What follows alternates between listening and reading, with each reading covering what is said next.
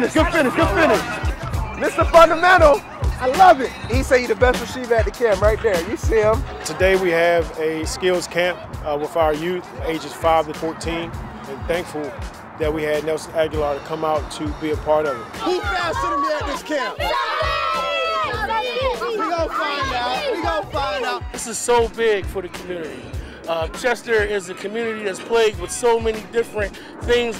Just to be something positive in the city is just awesome. They're doing a great job. They really are. And I'm going to keep on watching them all day. And then if I see somebody out of line, we want to give them great information and give them a reason why we're coaching them that way. So the kids grow from it. They take that information. And these kids are only 14 years old. At the time they get to high school, they've already heard it before, seen it before, and then when they go into their high school locker rooms, they'll be ready to go. I mean, it's awesome. Yeah, our kids, our responsibility is a pretty cool thing. And I mean, Nelson's, one who's really pioneered this one.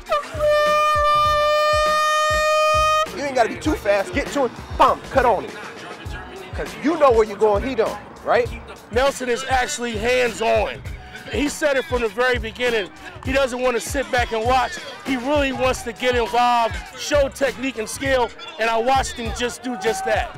A lot of guys, really embracing it. They're really embracing the coaching points. It's amazing, and it's what you come out here for. It's a beautiful feeling to have these young men come out. I mean, they could be doing so many other things, but to have the Eagles come out and show support, to really, pour back into the kids, is a blessing.